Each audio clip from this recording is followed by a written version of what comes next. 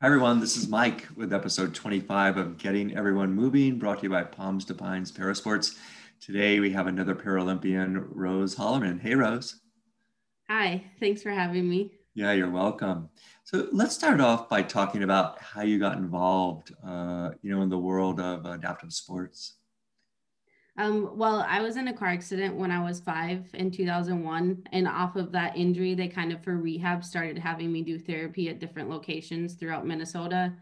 And one of them ended up being swim therapy at Courage Center. And my therapist just knew of the basketball program and the swimming program, and she encouraged me to get started. And once I got into one sport, I just started all of the sports.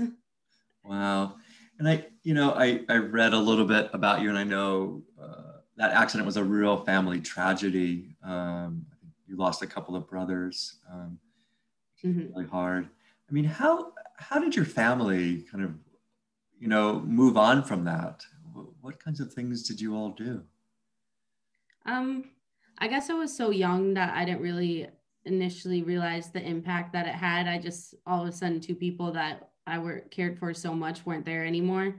I think actually sports were really therapeutical for my entire family, not only for myself, because I came out of it with an injury. So I think I was kind of a symbol of the tragedy that had happened, and then my mom being able to bring me to therapies and to sports and kind of seeing me excel and succeed was very healing for myself and for her. Right now, you grew up in a fairly small town area. Yeah. Yeah. So, I mean, how did you find, you know, did you have to travel far to play? I mean, what did you do? Yeah, my mom and dad are crazy, and they would drive 90 miles both ways to bring me to practices like 5 to 6 days a week. They were just, and I mean that it was a long drive for us, but I think I've gotten so much out of it. I'm so grateful that they were willing to do that. And even on the days when they didn't have to bring me up to practices, they would still bring me to the gym and rebound for me and help me lift and do all those other things. They were my like little personal coaches all the time. Now, in my experience in coaching youth in wheelchair basketball, I mean, I found people driving that far. I mean, they drive 2 hours, Mhm. 3 hours each way, and I was just amazed by this dedication, this wanting to play. But it made such a difference in academically, for the kids and all that. I mean, did you find that as well? Did you focus more? Or, yeah. Uh, I actually don't think I was always not as interested growing up when I was younger. I wasn't as interested in academics as I probably should have been, but it was basketball that ended up being the thing that kind of sparked my interest in it when I got to college. Just my first year I didn't do as well as I had hoped, and it kind of was because I was in the back like on the court all the time.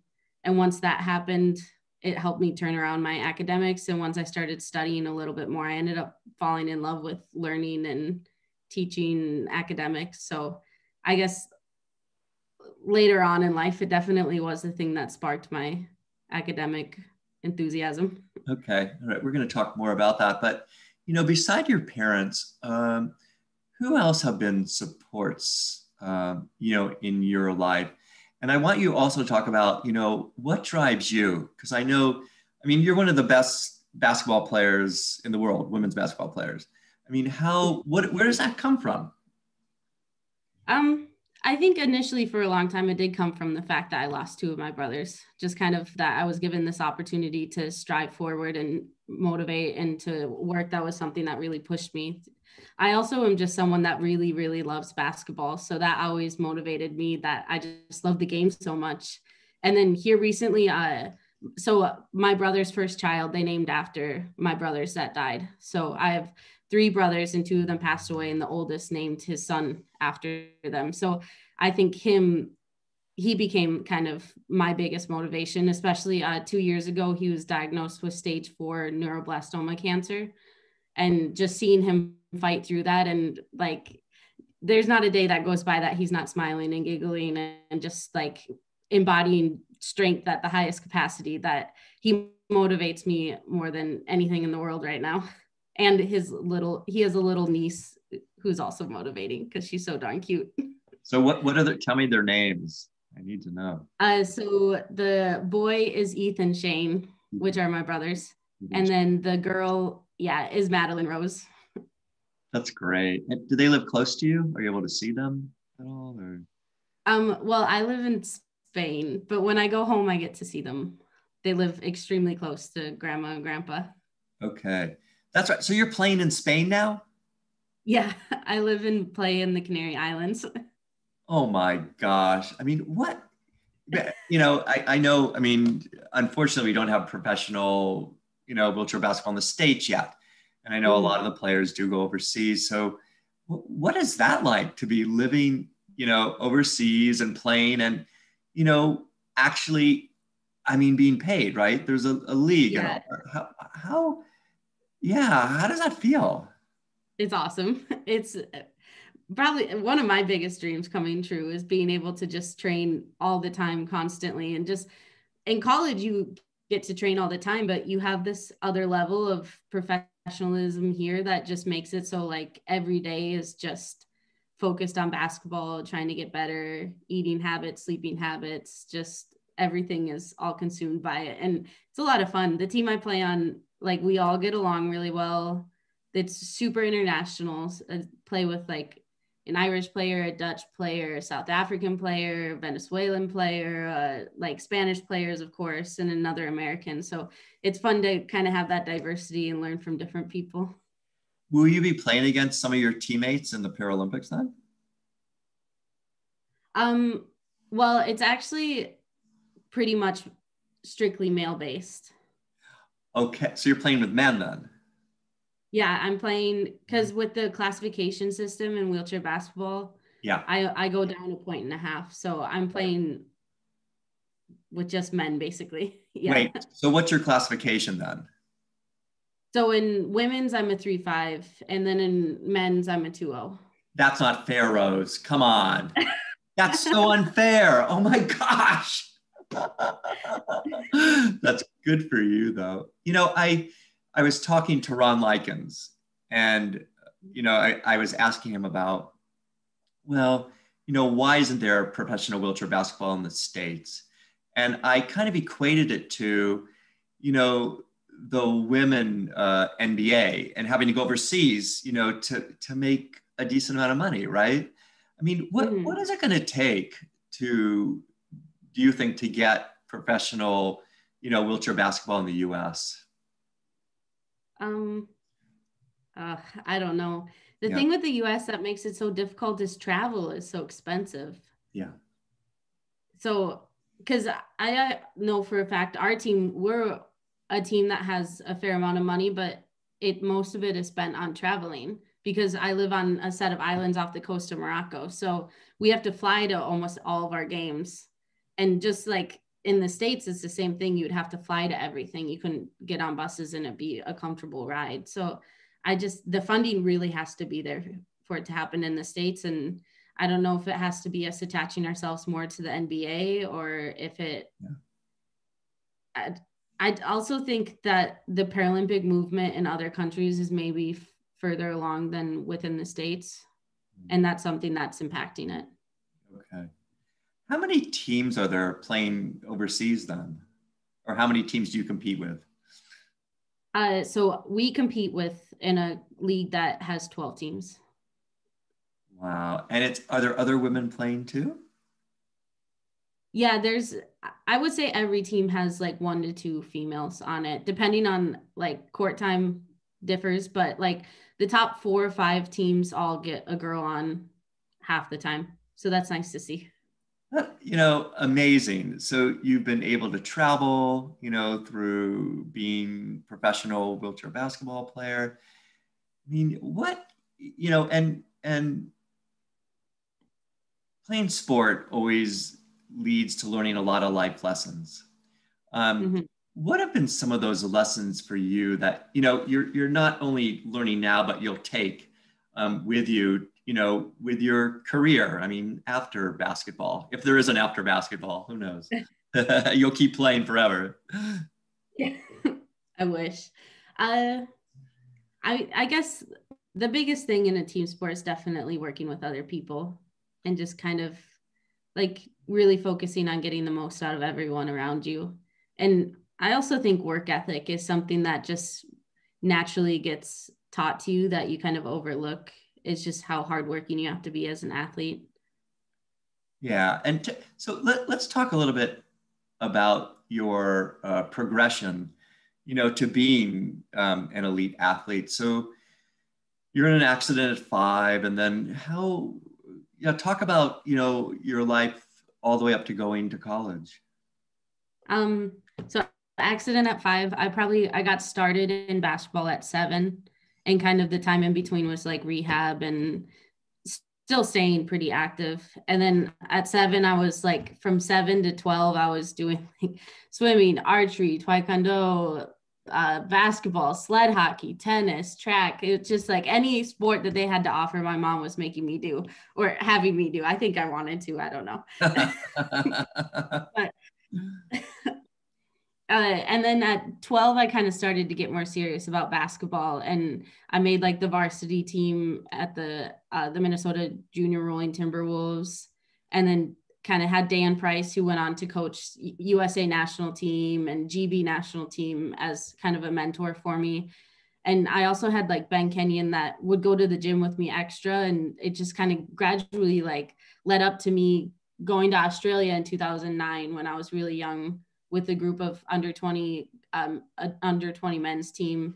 And then in 2011, fell into going to a tryout and ended up making that team, and then just kind of kept running with it until I went to college and even now. So you've been in a few Paralympics. The last one, you won gold. I've obviously seen pictures of the team and you and your excitement. I mean, can you describe that feeling? What is it like to compete against the world's best, and then, be the best in the world? I guess blissful and unbelievable. It was like a moment of like peacefulness, but also just kind of so surreal that it was unbelievable that it actually happened. I think like in all the pictures you see all the excitement, but what you don't see is when we all head back into the locker room and we're all sitting there just crying by ourselves. Yeah. Yeah. that was the moment when you realize that all the dedication and hard work and stuff you put into it actually turned into something that was a goal. It was, I mean, some athletes never get to have that moment, and to get to is just unbelievable. What do you mean? Interesting that you say the word peacefulness. I mean, what do you mean by that? I guess just like that, like you did it.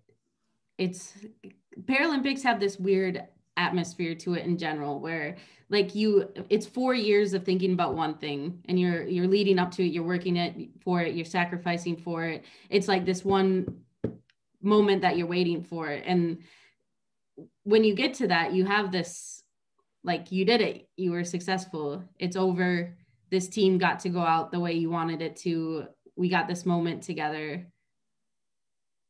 It's just like this, it's this short period of time where you get to feel successful, but you also aren't thinking about the next games. You just like, it's a right. Yeah. Oh, that must be an incredible feeling. Wow. So you've been really fortunate too. I mean, you attended University of Texas, Arlington, which is one of the few collegiate adaptive athletic programs in the country. mm-hmm. What was it like to play at the University of Texas, and, being with your teammates, and just the push that you all made, to become, again, the best, in women's collegiate, basketball? Well, that lucky enough on that, like very fortunate with UTA, the fact that it was a very new program. So the program had only been around for 1 year when we had gotten there. And my freshman year, there was one returning athlete, and then there was only 6 of us on the team.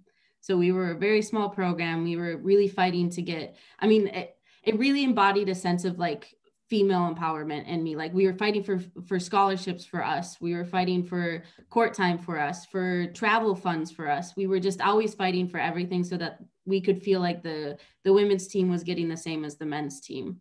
And the whole entire process, it was that the first year in terms of basketball on and off the court, we just struggled. It was, the core six of us, Josie included in this, that just kind of struggled. We were all freshmen. We didn't know what we were doing. Freshman years is not fun anyways, let alone if you're surrounded by other freshmen.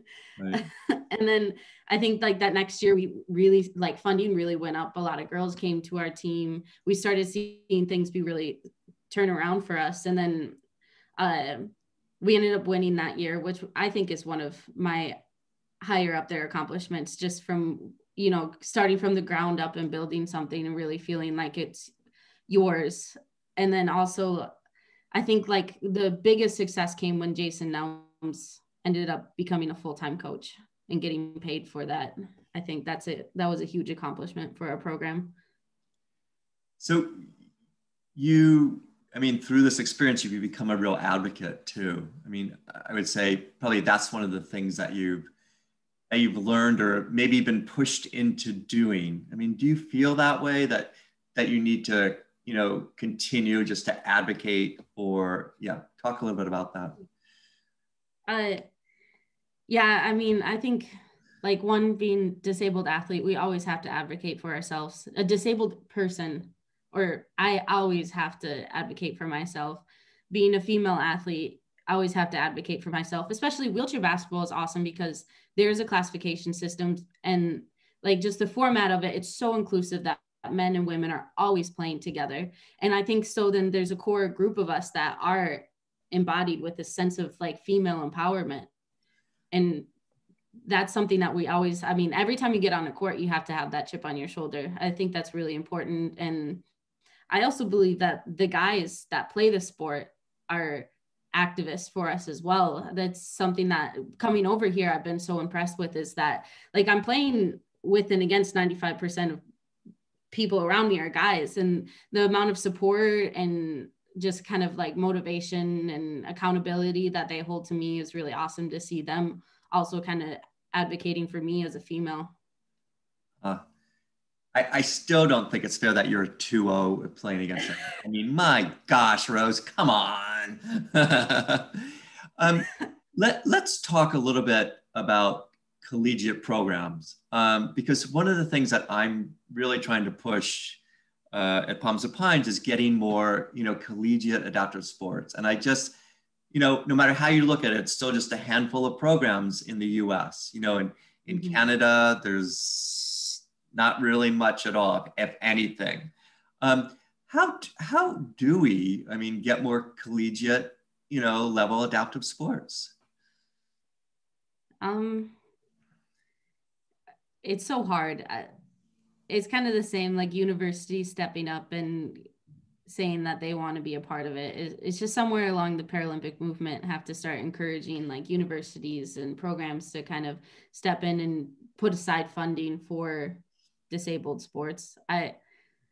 It's hard. Even like you bring up Canada and look at the rest of the world. I can't name another university that has an adaptive sports program anywhere else in the world outside of the US. And within the US, we struggle so much with it already that it's just about like us as athletes, like always advocating and trying to get more. Like social media is a great platform for individuals to try to bring attention to this stuff. And I think we have a group of athletes that are really trying to do that. Yeah. I want to talk a little bit more about policy. The US, of course, American with Disabilities Act. I spent 7 years overseas working in the field of disability and came back. And when I came back in 2016, I thought things are just perfect here, but it's not. It's not. So what are some other policies or programs, that need to be put in place? In the US to really, and I'm thinking more about creating, more inclusion or creating more accessibility. Well, I agree with you that the US is pretty remarkable in terms of accessibility, and I think like rehabilitation centers can do a better job of like incorporating a program that can evaluate individuals and then turn them towards a sports program. Like I really think that there has to be some sort of like hospitals and sports programs have to become more linked. So because what we're always saying is there's not enough athletes, there's not enough, but there's so many disabled people in the world that like could be benefiting from this. And granted, not everyone's into sports, but in some way or another, they can be put onto some sort of sport. I think that has to be a link we have to create.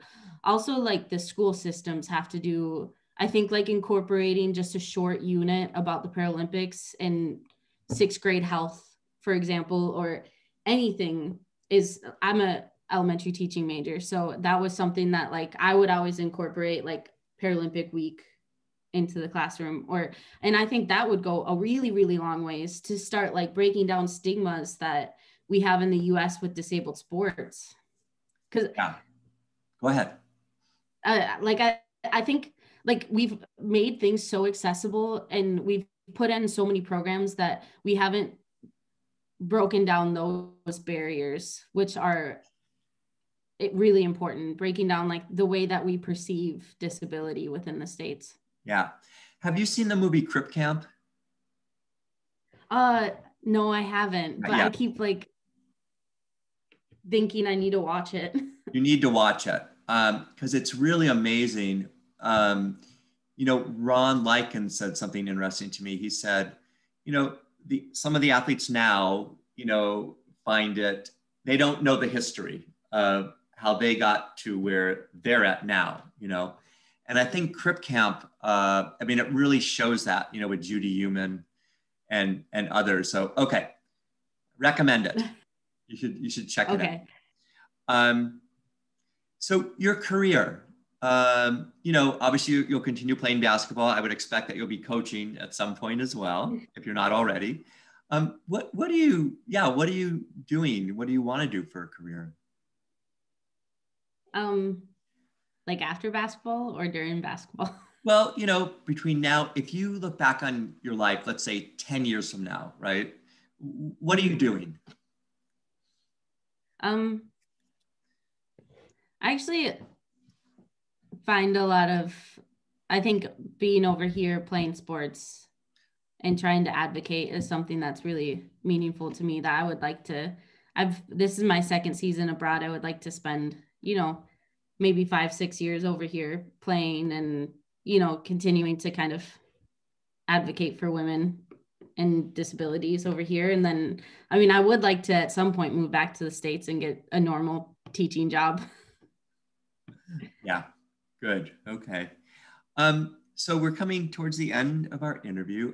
What are some final words, you know, that you'd like to leave us with about, you know, playing sport, about life? I mean, whatever you'd like to say. I always say this for basketball. Like one of my favorite things a coach has said to me is like, remember first and last that it's a game and you have to love what you're doing. Doesn't mean you have to work really hard. It just means that you have to love your trade. And you do. Yeah, I love it. You love basketball. Yeah, I share that, your love for basketball. I just, you know, I hope I can play forever. And it's really interesting because my parents are 92 and 88, and they watch every Lakers game. Really? Without fail. You know, and that, I mean, I guess especially my dad instilled that in me. You know, it's just everything about the game is so wonderful. And, you know, it's great to watch you obviously play and your teammates. And I hope you'll play for a long, long time. I hope so too. Great. Thank you so much. I love that about your parents. Yeah. Thank you.